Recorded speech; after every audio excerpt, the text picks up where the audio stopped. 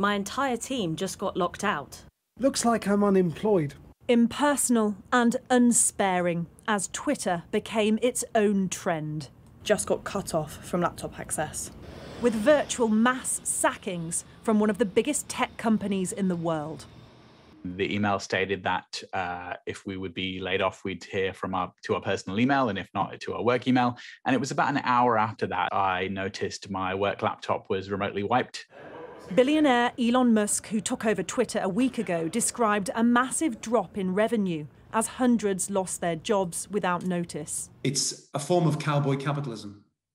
Good and sophisticated employers that we would normally deal with wouldn't conduct themselves in this way. It exposes that even if you're in a leading edge and glamorous working environment to a degree, you're still not far away from master and servant. Your employment here is terminated. Other big companies have also sacked staff via video message in the past 12 months. Your final day of employment is today. It's at risk of becoming the rule.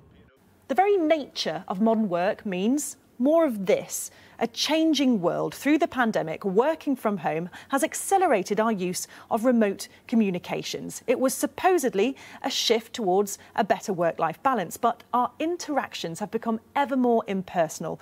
We're now more connected than ever, but those connections are now seemingly less tangible. Making it much easier to cut them off. Like the Twitter sackings echoing those of 800 P&O workers.